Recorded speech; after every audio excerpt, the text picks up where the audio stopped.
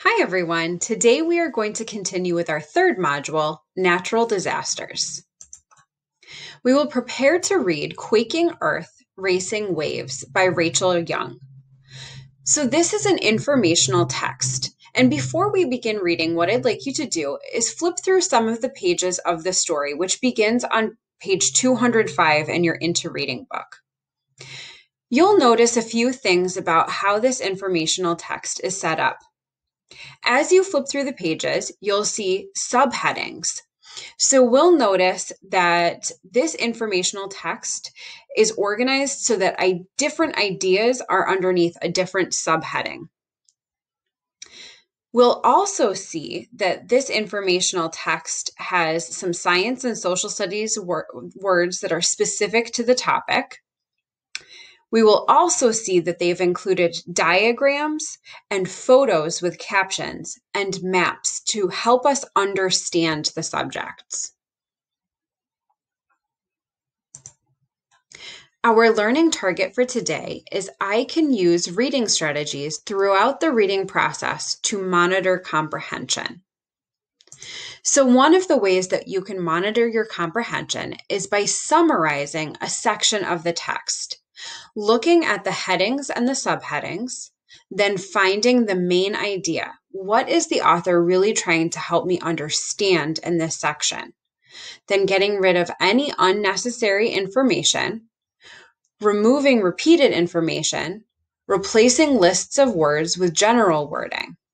Then you're going to write a short topic sentence and then combine topic sentences into a short summary.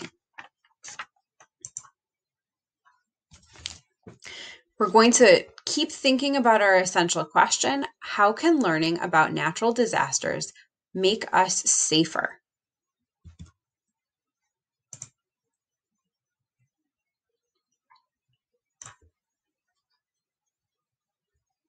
In July 2004, the village school on Tello Island, Indonesia, had a visitor with a startling story to tell.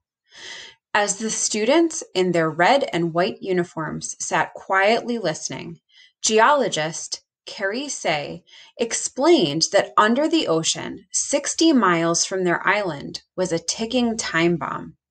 For hundreds of years, the Sunda megathrust fault had been storing energy that would be released in massive undersea earthquakes.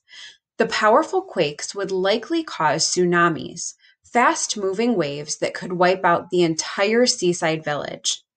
The students and their teachers were surprised by Say's warnings. They'd never felt any giant earthquakes or seen tsunami waves. How did he know that the earth was going to shake?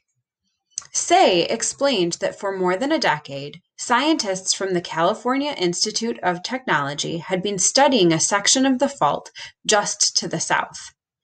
They'd figured out that major earthquakes shook the region about every 200 years. The last big quake was in the early 1800s, which meant another could come at any time. Though Say couldn't say exactly when it would happen, he was almost certain that there would be at least one major earthquake in the students' lifetimes. But no one could have known that the next big quake would hit just a few months later. Rising corals.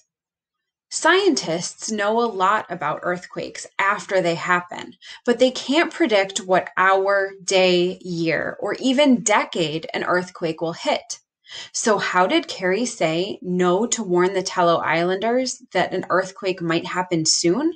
He read the corals.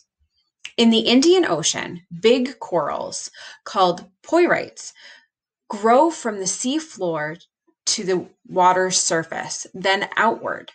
The ocean floor sinks slowly between earthquakes, dragging the coral down, then rises quickly during a quake, raising the coral up again. Over hundreds of years, all this up and down causes the coral to grow outward in donut-shaped rings. Say discovered that by looking at the growth patterns of poirites coral, heads near the fault, he could pinpoint the dates of past earthquakes and maybe find a pattern that would help predict for future quakes. Using underwater chainsaws, Say and other scientists sliced off slabs of coral heads that were hundreds of years old. Sure enough, they found that on a section of the fault just to the north of the M3W2L3 Islands and just to the south of Tello, earthquakes occurred in pairs about every 200 years. One pair of quakes hit in the 1300s, another in the 1500s, a third in 1797 and 1833, almost 200 years ago. According to the corals, it was time for another big quake. And then when we look at this graphic, it tells us when it reaches the ocean's surface, a coral head stops growing upward. Only the sides, which are still underwater, continue to grow outward in rings, like the growth rings of a tree. You can tell how old a coral is by counting the rings.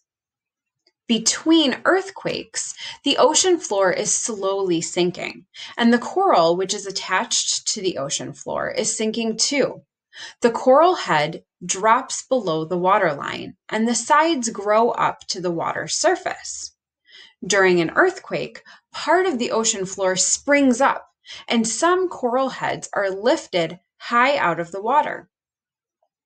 The section of coral above the sea dies, while the part still under the sea keeps growing. From above, the coral looks like a little donut inside a series of bigger ones.